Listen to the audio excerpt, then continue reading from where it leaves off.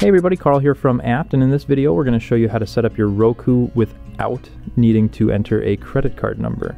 So the first thing you're going to want to do is plug in your Roku device into your TV and get everything started that way. So you're going to run through the initial setup until you get to this screen that we've got up on the screen here for you. Now there's going to be three boxes. The first one on the left is going to tell you to go to roku.com/link, but don't go there. You're going to want to go to my.roku.com/signup/NOCC, and that NOCC is for no credit card. And that's how we're going to do this process. So you're on your computer, put in that address.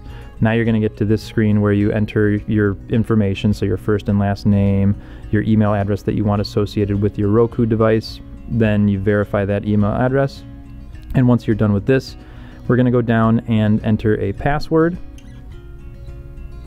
And then you're going to verify that password on the second line there.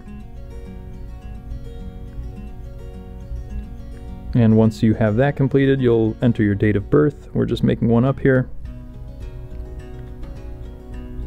And then under that, you'll pick a gender. And you have to click on that you've read the terms and conditions. And if you don't want emails from them, you can click off of that box. And then you click on I'm not a robot. And occasionally this type of screen is going to come up where you have to check off boxes to verify that you're not a robot. And then you click on continue. And then we don't want to do a PIN thing here because we're not going to have a credit card on file.